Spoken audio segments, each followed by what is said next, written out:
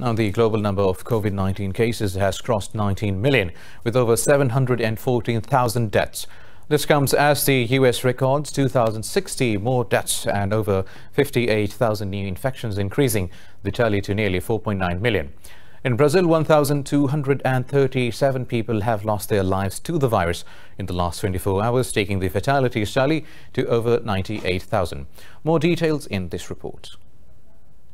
The coronavirus continues on its path of devastation, with keeping the Americas and Europe in its sights. The University of Washington forecasts the U.S. death toll can reach 300,000 by December if President Donald Trump goes ahead with opening schools. Mexico's death toll has crossed 50,000 mark after 819 more died in the last 24 hours. In hopes of stopping the surge of the virus, Brazil has vowed to set aside $356 million for COVID-19 vaccine developed by AstraZeneca and Oxford University. That was a job done with the Health Ministry, the Oswaldo Cruz Foundation, with the AstraZeneca company and with Oxford University in London, England. We studied all the vaccines, and this is the most promising so far and should start being used in the population from December or January next year.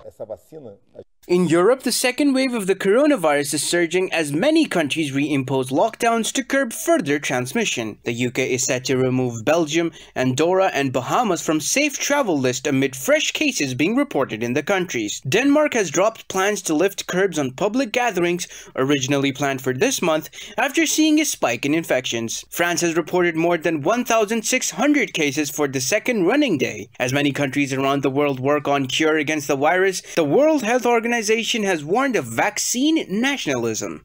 Vaccine nationalism is not good. It will not help us.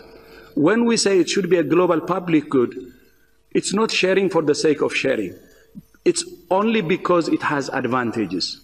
For the world to recover faster, it has to recover together. Because it's a globalized world. The economy is intertwined. Part of the world or few countries cannot be a safe haven and recover. They should recover together with the rest of the world.